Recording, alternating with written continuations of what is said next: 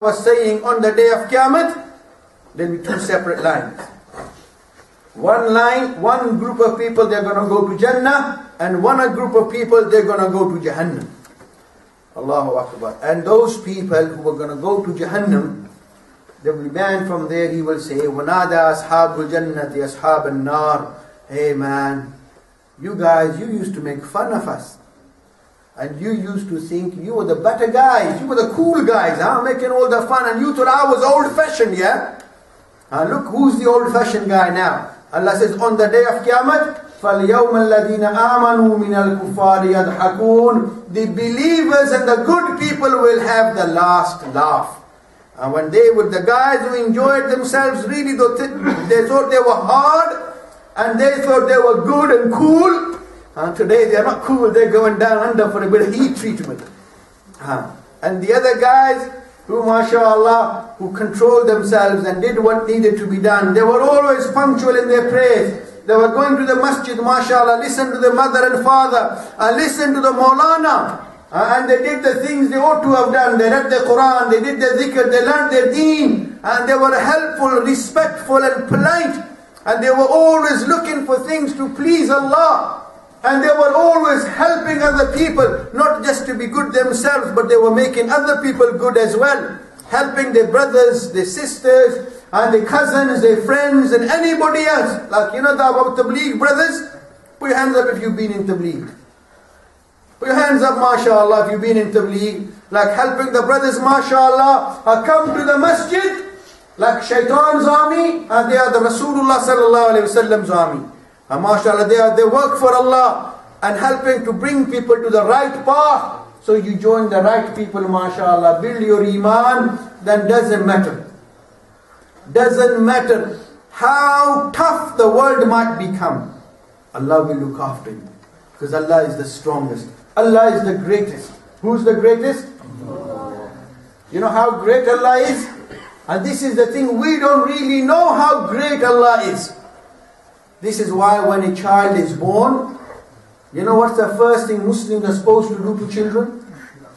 When a child is born, what do? Anybody know? Do you remember when you were born? Anybody remember when they were born? Perhaps any father, or mashallah, elder brother. Someone who's got young brothers or sisters, they know. What happens when a child is born in a Muslim household? What's the first thing they do? Yes, to give azan, mashallah. Do you remember when azan was given in your ear? No, mashallah. So azan begins with what? Allahu Akbar, Allahu Akbar. You know, they say He's the greatest, but who is the real greatest? Allah. How many times we heard it?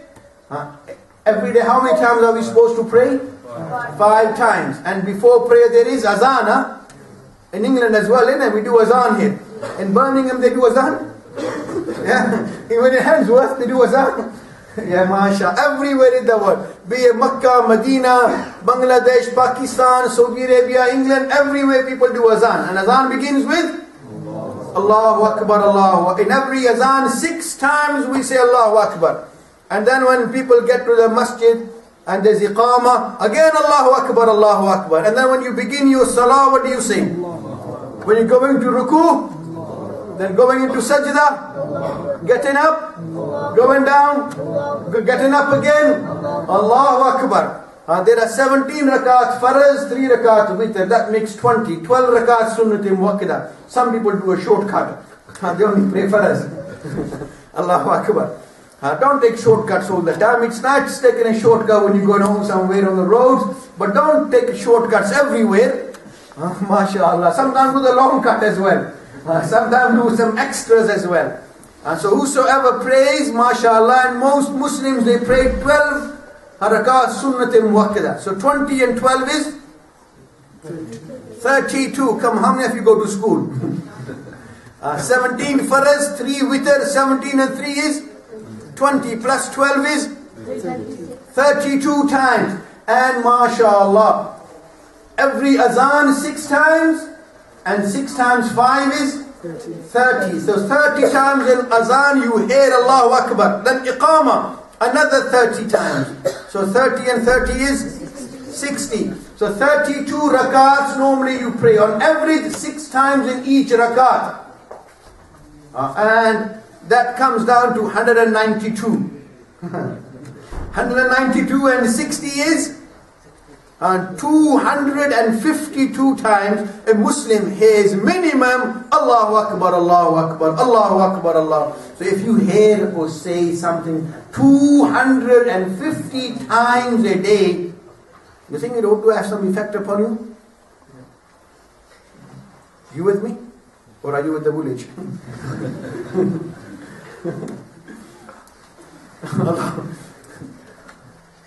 So if we hear something 250 times a day, Allahu Akbar, Allahu Akbar, can anybody forget Allah? But we don't do that. We don't think about it. You got to think about it. And then when you do that, mashallah, you become a friend of Allah. And by praying to Allah, by listening to Allah. And just as if you were walking down the street and with your friend, and your friend was someone, mashallah, someone with some muscle, someone who goes to the gym every day and does some serious weights. And you, mashallah, not just serious weights, he does a bit of funny stuff as well. Mashallah. A bit of taekwondo, a bit of kung fu. And mashallah, now he's walking down the street with him and somebody comes and picks on you. What's your friend going to say? If he's your real friend, serious friend, you're going to say, leave him alone, he's my mate. You want some trouble? Come my way. Allahu Akbar. Somebody who's friends with Allah and Allah is the greatest. Anybody point a finger, a friend of Allah, Allah says, come, let me sort you out. Anybody wants to have a go with Allah? Can anybody ever go with Allah? Can anybody fight Allah? Or Allah has to say, be dead. People will be dead. Allah will command Israfil. Israfil, that's it. Blow. You know who Israfil is? Yes. Which on the day of Qiyamah, he's going to blow the horn. And when he'll blow the horn, you know what's going to happen? Stars are going to fall, the sky is going to break, the oceans are going to be put on fire, the earth will shake as much as it can be shaken. Anybody here remember the tsunami? You know what a tsunami is? Earthquake. When there's an earthquake, what happens? The buildings start dancing. The buildings start shaking, rocking and rolling. And then things start happening. And then Allahu Akbar, people start falling and buildings start falling. And people, Allahu Akbar. That's just a small earthquake. Can you imagine when Israfil will blow the trumpet? A few weeks ago, there was what do they call the last big hurricane in America? Sandy. Yeah, a couple of weeks ago there was Sandy. Few years ago there was Katrina. Anybody remember Katrina? Katrina. When Katrina blew, then she blew. And when Sandy blew as well, New York was half underwater. All the subways and Manhattan was underwater. You remember Sandy? And that is a Sandy. And I don't know what's going to happen when Mandy comes in. Allahu Akbar. Allahu Akbar. So when the earth will be shaken as much as it can be shaken on the day of Qiyamah, Allahu Akbar. Then all the mountains will fly and Allahu Akbar, the rivers will become dry. Allahu Akbar. And then when the wind will blow and then the clouds will flow. Allahu Akbar. And then Allahu Akbar will be such a devastation when Allah becomes angry. So when Allah becomes angry, Allah forbid, Allah forbid. So anybody who's a good believer, prays 5 times a day, hangs about with the right crowd, looks after his mother and father, comes to madrasa, comes to masjid, sorts it, keeps himself on the straight and narrow, he's a friend of Allah. And anybody who's a friend of Allah, then if anybody tries to give him grief, Allah says, come, let me sort you out. And it doesn't take much for Allah to sort anybody out. Allah says, be, and it's done. Just as Allah will say to Israfil, can Israfil say, Ya Allah, no, Ya Allah, please. When Allah will say, blow, He will blow. And then the world will be no more. So Allah doesn't have to do much to His enemies. Allah just says, blow. Just as Allah commanded the water to flow in the time of Nuh alayhi salam. You know what happened in the time of Nuh alayhi salam? Anybody? Anybody know what happened in the time of Nuh alayhi salam? The rains came down and the earth started bubbling water and people were drowned. The whole world was underwater. And just like Sandy came a few weeks ago, the eldest sister of Sandy. I don't know whether she was Mandy or Dandy. But when that Sandy came, سَخَّرَهَا عَلَيْهِمْ سَبْعَ لَيَالٍ, Allah mentions in the Quran, 7 nights and 8 days, it blew and flew. And people were just whirled up, wow, wisdom. And people were taken up and Allahu Akbar, Allah destroyed the whole nation. And then there were people, Allah commanded the earth to split and it split. Allah doesn't need any orders. Allah doesn't need anything special. Allah just says, be, and it's done. So if you're a friend of Allah, and all of us want to be friends of Allah, we don't want to do anything to upset Allah. There's a man, when I get angry, you won't like me when I get angry. There's a character, when the Hulk says, well, I become green, and you won't like me when I'm green, when I'm angry. Perhaps even Hulk can't do so. Hulk even can't do so much damage. When Allah is angry, then Allah is angry. Even all the angels, they start shivering. The mountains and the sky start shivering when Allah is angry. We don't want to make Allah angry. It doesn't matter if any loony moony is angry.